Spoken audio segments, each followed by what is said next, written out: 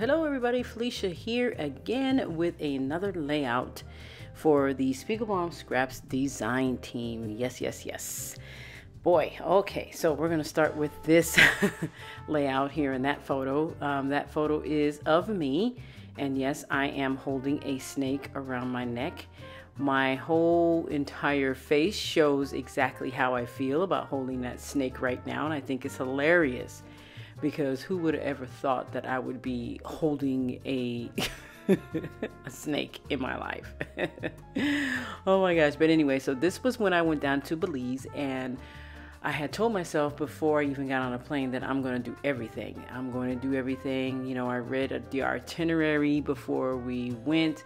It was a study abroad trip, and yes, I am still scrapping these photos 2 years later, as a matter of fact. And I'm having a ball just scrapping these photos. So what I found is that the mix that went well with this was the Tranquil Garden, and it worked out perfect for this layout because everything on this layout worked out perfectly good with the sequin mist, because everything is from my stash in this layout, so including all the puffy stickers and things like that that I'm going to be using. So I decided to go ahead and do something different a little bit and make a more cleaner layout this time because I've been getting carried away with the sprinkles and the sequins, and just making a nice little, you know, elaborate spreads here lately. But I decided to go ahead and just do a little bit more of a cleaner layout, and I am using the Tranquil Garden, and I love it. It has butterflies in it. It has blues, these dark navy blues in there, and it has these awesome greens in there too as well. So what you see me excuse me, I can't even talk straight. What you're seeing me do here is I am putting down these little panels to show the variety of colors that are also in the sequin mix, and so this actually matches pretty well. And so I'm layering them on top of each other, and I'm putting the white on last because that is where my journaling and some more embellishments are going to be put. And I found some other goodies in my stash. I found tags, I found all kinds of stuff, puffy stickers, some ephemera, and all that other good stuff. So right here, what you see me do, even though those are slightly two different colors blues, I'm still going to be layering and offsetting that tag. And I forgot to put the twine. You can see the twine sitting over there. I remember later, but oh my gosh, I tell you, when you're trying to do layouts, it's hilarious. So, and then I just put that little strip of paper down at the bottom there just to add some interest to the bottom so it doesn't look all plain. And here you see me adding the twine onto the smaller tag, and then I was like, oh man. Right when I was doing that, I was like, oh, I forgot to put the twine on the other one. So I decided to go ahead and do that. And I'm going to be layering some of these embellishments. I just put little tick marks just so I can remember where to put that tag at, so that it's not too low and that it fits just right, and that rainbow arrow right there went over it pretty well. So now you see me lift it up just a little bit just to get that twine behind there. And I do work it out so where I didn't have to pull the whole thing up, and I did get the twine on there. So yay! Yay for me. Oh my gosh. So I'm going to also offset this little circle. This is also a little journaling circle as well. And I am going to be using up all the space on both the circle and the tag to do my journaling.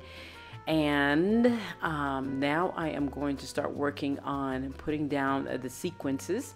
I'm putting down the butterfly. Now I first started using the glue, but then I realized quickly that, oh, that's right, because I remember using these before and I had to put tape down. So that's when I remembered, oh yeah, let me put the tape down. So I did just that.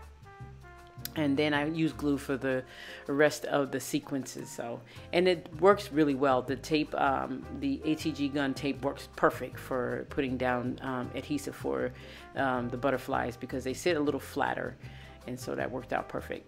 So now I'm mixing and matching some of the sequences, and I'm putting some of the blue on top of the golden butterflies, and I'm using a lot of the golden circles, and I'm using some of the navy blue circles. And so I'm doing my therapeutic thing here, putting down all of the sequences. So of course, you know, it's a lot, and I know a lot of people don't like to watch that, so I kind of skip over some of that, and I kind of give you little bits and pieces here. So Right now I am still putting down some of the butterflies. I'm offsetting some of these butterflies, and the tape is working out perfect for these butterflies. So I'm really liking how this is coming out. And then I'm also adding sequences here and there and to and fro throughout the layout, kind of giving it some more interest and giving it some more excitement. And so that's exactly what I'm doing here. And I'm layering some of the sequences, by the way.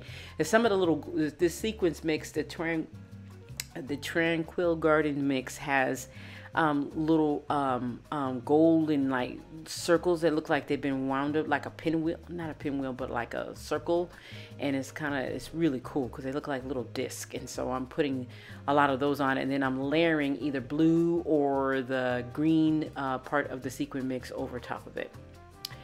So now I'm going to put down the title, and the title is Oh Boy, and my face is saying oh, and then I was like, oh boy, when I was putting that, I remember saying that when I was putting this stick around my neck, and yes, I was scared. My heart was beating a mile a minute, but the thing was pretty friendly. It's a baby python that I have around my neck, so it's not the actual big old python thingy. Now, if that thing had been any bigger, I probably would not have put it around my neck. I'm gonna be honest with you. I wouldn't have done it. I got close enough. I got about 1 foot, I think about 1 foot away from a leopard, and I will do that layout sometime soon, hopefully too as well. I mean, it was a big one too. And he's so close that you could just, and I took a video, you can just hear his jaw just snap when he was eating that meat. It was insanely loud. And I was like, oh boy, this is something else. But, oh, that's funny. I'm saying oh boy, and that's the title of my layout. I said oh boy a lot when I was down there. Oh my goodness. So anyway, so you can see that I put some of those little gold medallion, I call it medallion sequences on top of my title there. And then I found this puffy sticker that said good times because I was kind of having a good time at that time, but not quite. So and then I also found some puffy stars about the same color, and I'm like, why not? Let's put stars and sequences and butterflies, you know, make it all happy, joy full look in there. And so that's what I decided to do there. And then I got let's see, some of the stars down there, and then I had to stop because I was putting on too much stuff here. And so once I figured out and got everything down how I wanted it to, and I found this little puffy camera that actually worked out good and for the layout as well. And so then I was pretty much done with that, except for that particular piece right there, which is what I wanted to put on the layout, and I had to remember to get that on there because it just says, it just talks about life stories and stuff, or it says tell the story, I think it says. I can't remember because I don't have the layout in front of me right now. And you know, that is a bad habit that I have of not having the layout in front of me when I am doing my voiceovers.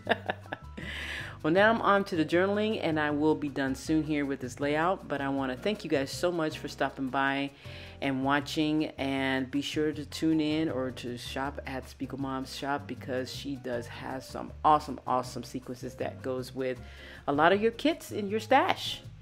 So thanks guys for watching, and have a great and wonderful scrappy week. Take care. Bye-bye.